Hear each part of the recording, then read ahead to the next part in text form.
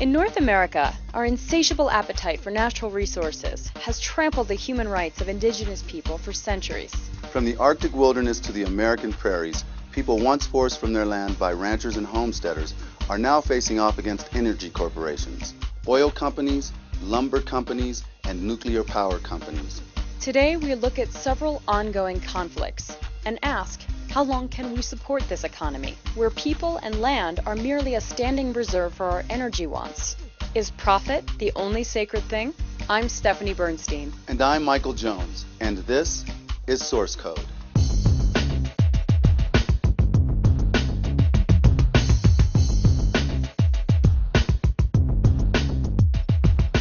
Today, we take you to Ontario to witness the struggles of the Grassy Narrows First Nation as they defend their land against timber baron Weyerhaeuser. We'll hear from Diné activists and musicians Blackfire, working for justice on the reservation, and meet Eloise Cobell, who's suing America for billions. That's right, billions of dollars of back rent due to Indians.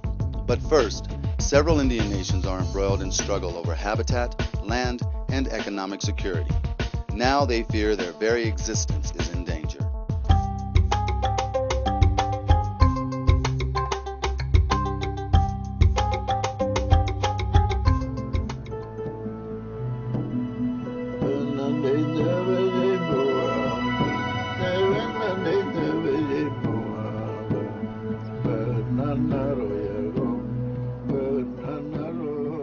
In North America, our insatiable appetite for natural resources is trampling on the human rights of indigenous people. Native tribes, shoved around for centuries, now fear their existence is in danger. We are Caribou people, so we do Caribou song, we do Caribou dance, we do Caribou stories. It's our clothing, it's our shelter, it's our food on the table, it's our tools. That's our way of life.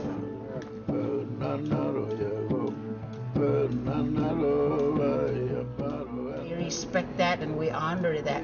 We honor the environment that we use to survive for thousands of years, and that's our way of life.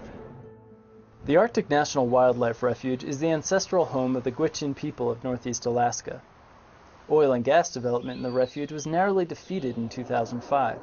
But this year, the federal budget factors in profits from oil and gas drilling leases in the refuge to pay for the Iraq War and hurricane devastation in the Gulf region. We call it Ishikotsankwantaigot of the Arctic National Wildlife Refuge. That means sacred place where the life began. The Gwich'in fear that the Bush administration's plan to drill where caribou migrate and calve will destroy their way of life.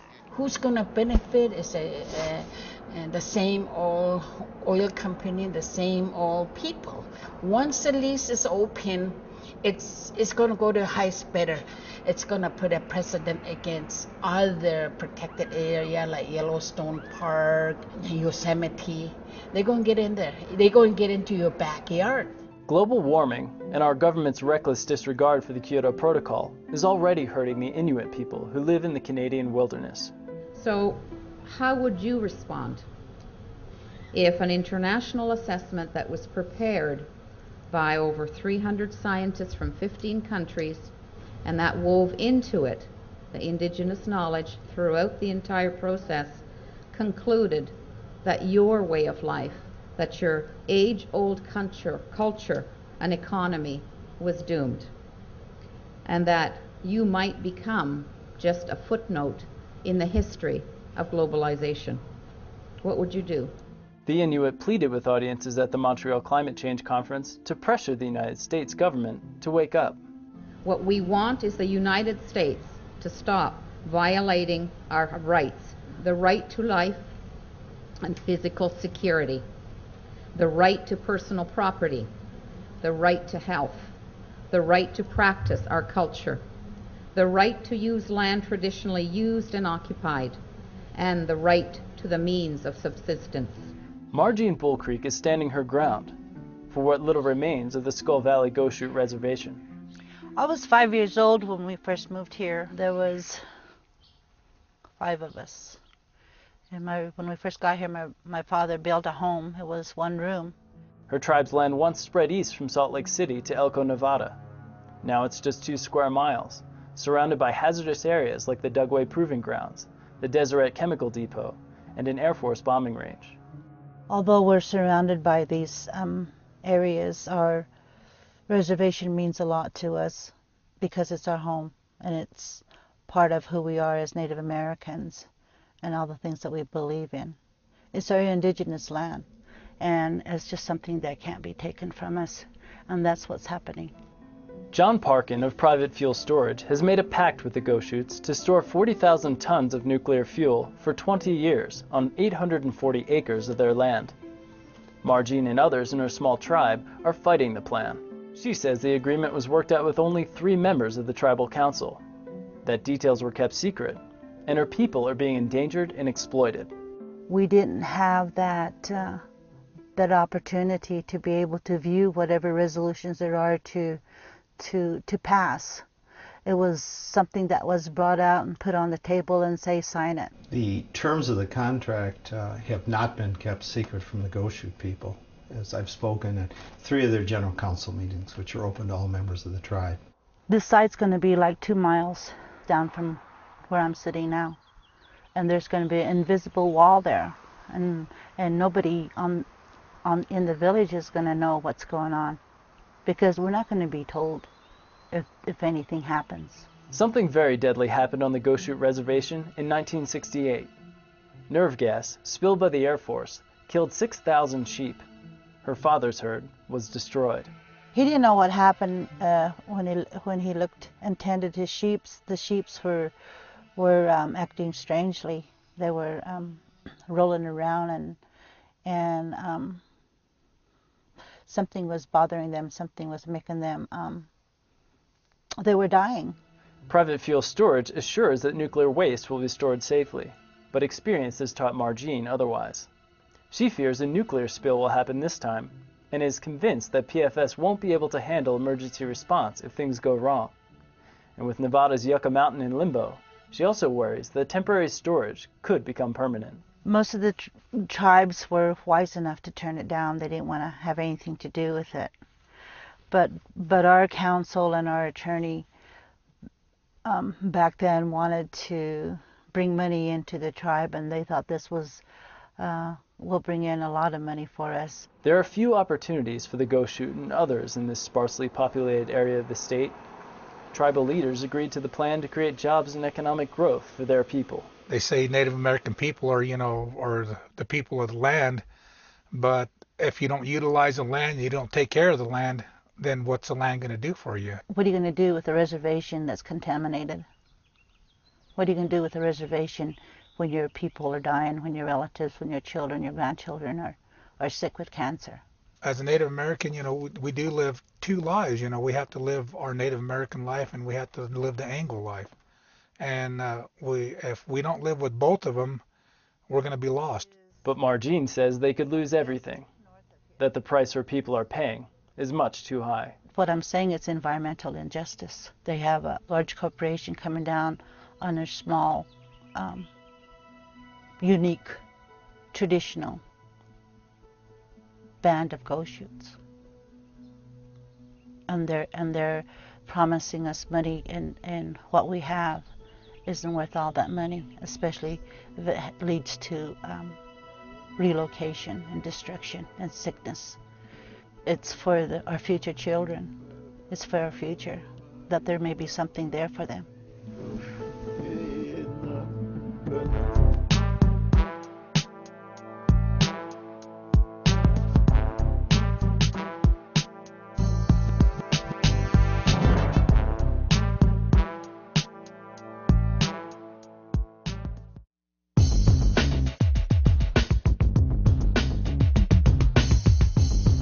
We all learned in school how Europeans came to America and convinced Indians to give up claim to land in exchange for trinkets and beads. One woman is tired of being treated like an uneducated child and is bringing suit against the government of America for money owed Indians. A lot of money. KGNU news reporter Joe Edelstein talks with Blackfeet leader Eloise Cobell.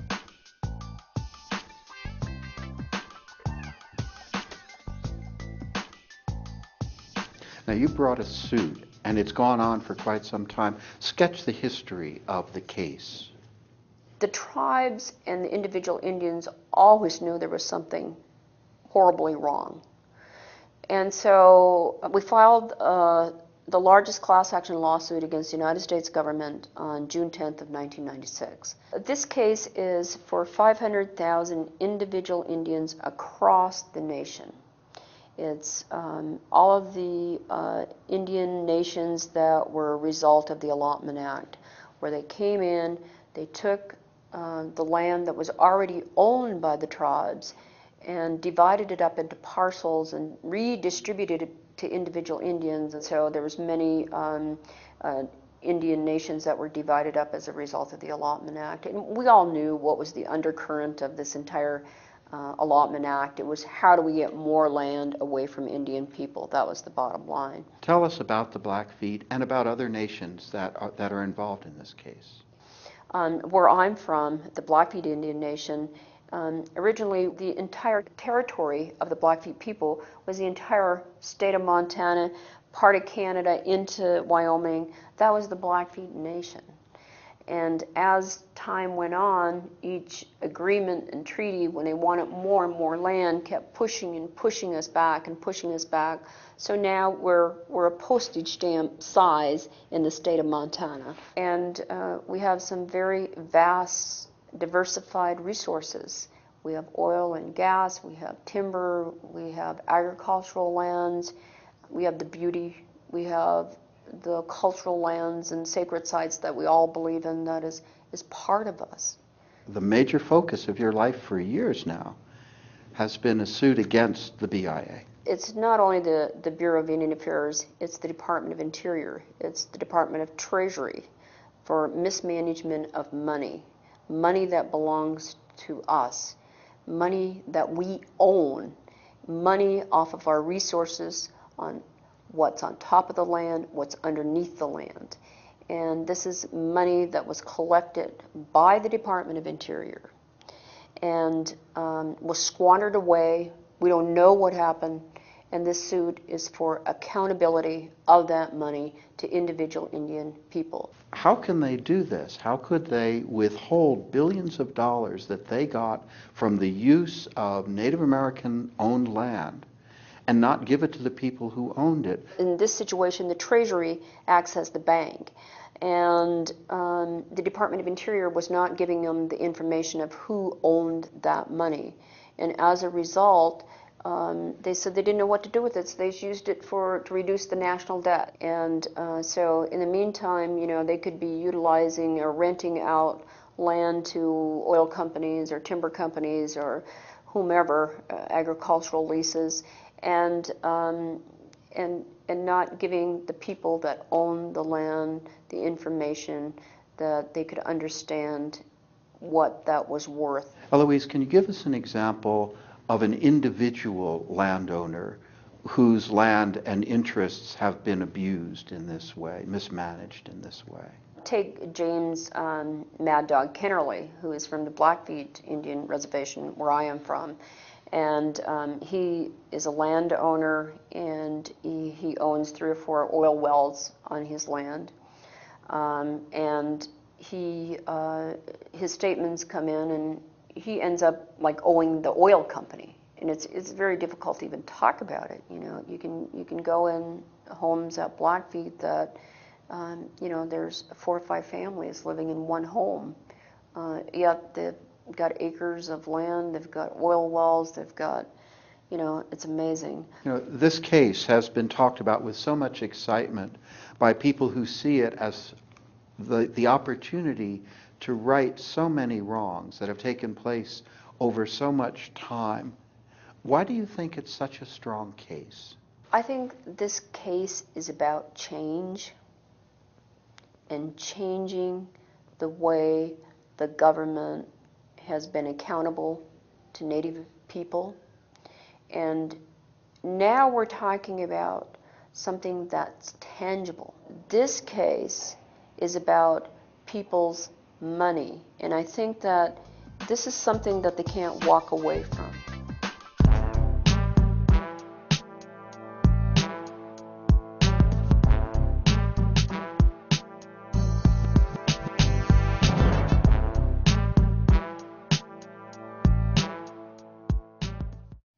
watching Free Speech TV, what democracy looks like.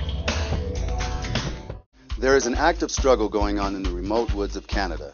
An aggressive logging corporation is ripping apart a forest, threatening the way of life for the Grassy Narrows First Nation. Their people are gathering international support to preserve the land.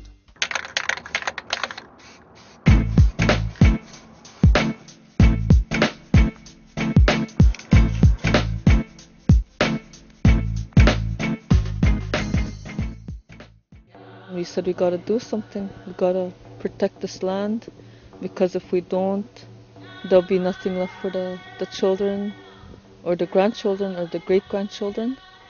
So that's how it all started. For thousands of years, the Grassy Narrows First Nation community has lived sustainably on this land in northern Ontario.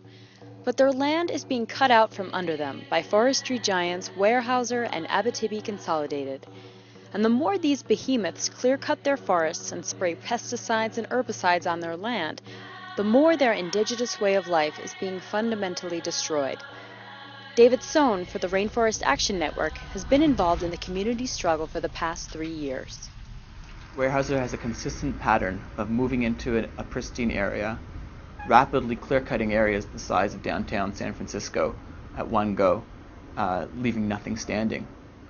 And then once that's done, they clear the area, they plant it with a monoculture tree farm, which they plan to spray on a regular basis with pesticides, herbicides, and fertilizers, and then log it again in 60 years. So what we're seeing is the massive conversion of one of our last intact forest ecosystems into a monoculture tree plantation, all to produce throwaway products like shopping bags and copy paper and the catalogs that we get in our mailboxes. Weyerhaeuser is the world's largest lumber company with logging rights to 35 million acres of land in Canada, and their logging practices are consistently destructive.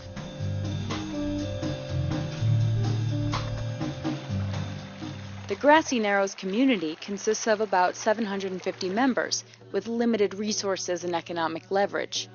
They are locked in a fight to not only save their forests, but their very culture, which depends on hunting, trapping, and collecting medicines from the earth. They spray, they do like spray chemicals, and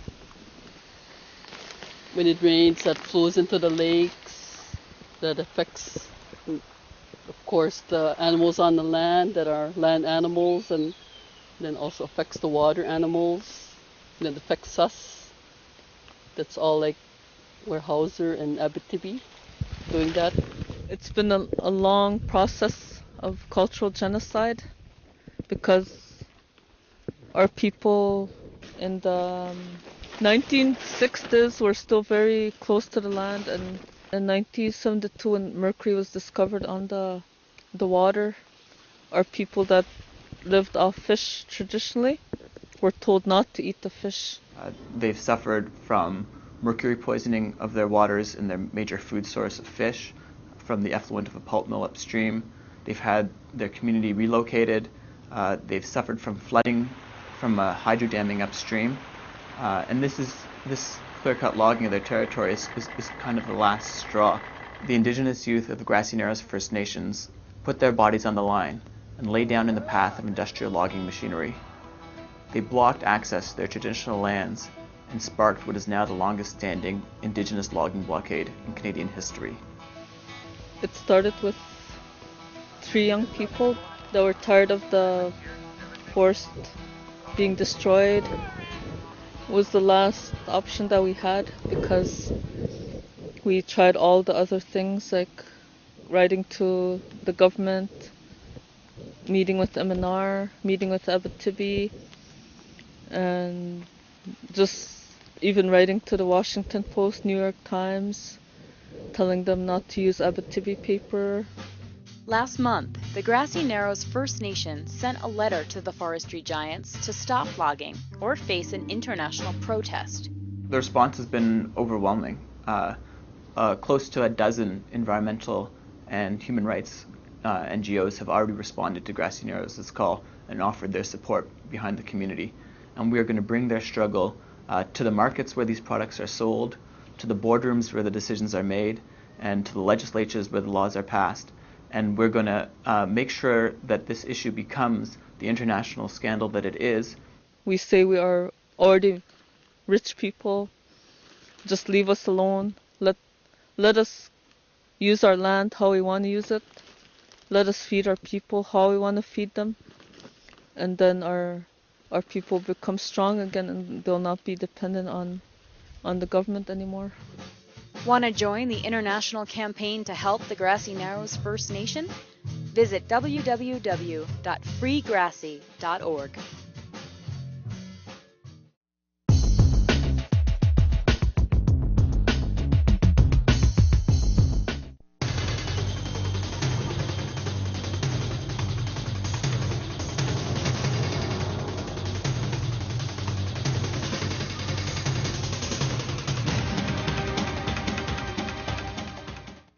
There's an art of resistance. SourceCode wants your music, poetry, personal documentaries, and art, like this next piece from Blackfire.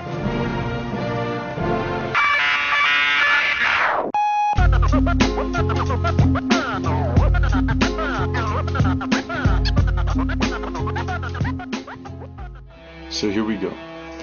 It's a long story. Try to make it short. We've been playing for 15 years. It's been a crazy, hectic year for us. Started off the tour in Africa, been throughout Europe a couple of times, Mexico, and also on the Warped Tour. So we're going to show you some highlights from our journeys and also talk about the issues that we try to address through our music. Hope you enjoy.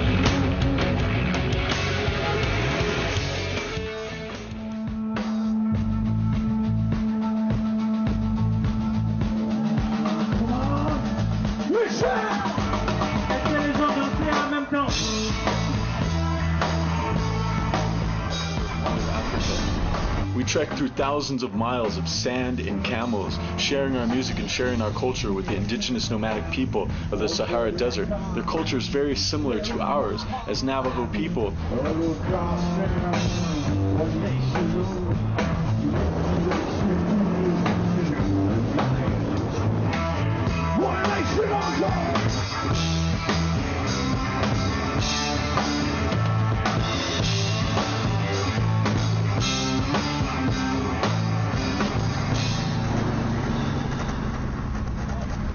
The nomads of the desert, the Tamashek people, host these festivals all over the Sahara Desert, and the festivals are to talk about politics, talk about social, environmental issues that they are facing as a people. So they invite people from all over the Sahara Desert, from all over Africa, different places in the world to come and be a part of their festival, to share what it is that other cultures can bring.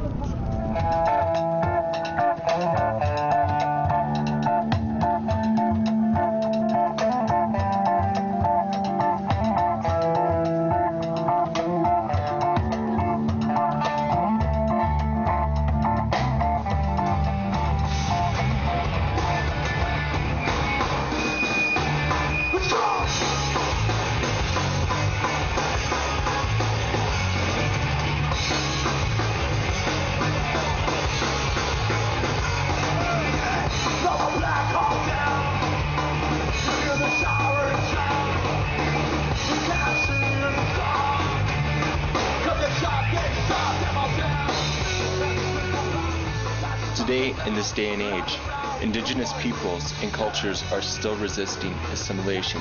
We've survived genocide. From Native America to the deserts of Africa, all the way to Mexico and Europe, people are still carrying on their cultural ways of life and their cultural values. It is important for all of us to recognize that we are all indigenous people and we must share this earth and build healthy communities, and we carry on in the spirit of resistance for our future generations.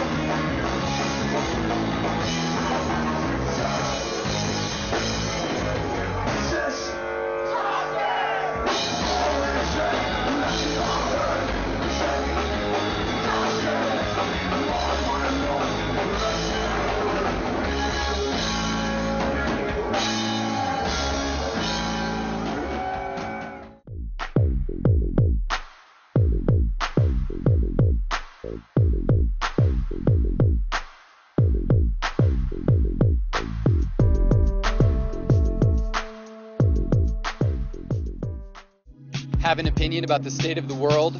Have a local story? Send us the tape, DVD, QuickTime file, webcam report, or cell phone video. Record your history. This is participatory media. Coming up next week, SourceCode investigates war's effects on the environment. Whatever happened to the chemical weapons from World War I? SourceCode found out they're stored under our nation's capital, and they're leaking right into the public water supply. We've got a government whistleblower to tell you all about it. Iraq's estuaries are the birthplace of the human race, and recent war has nearly destroyed them. Hear from a group trying to bring them back. And have you heard about depleted uranium? Millions of tons of radioactive material, with a half-life of more than 4.5 billion years, has been dropped on the Middle East. Anyone who's been there is at risk, and their wives and unborn children are too. That's all for this week. From everyone here at SourceCode, I'm Stephanie Bernstein. And I'm Michael Jones. See you next time. Get out and get active. This is participatory media.